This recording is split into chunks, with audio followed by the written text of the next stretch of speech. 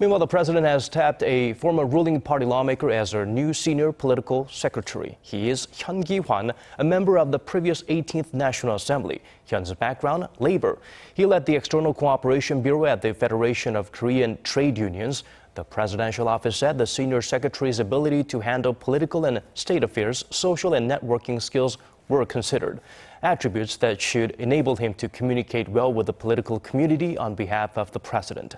His predecessor, Cho Yoon, resigned in May after a delay in parliamentary approval of a bill to reform the public employee pension.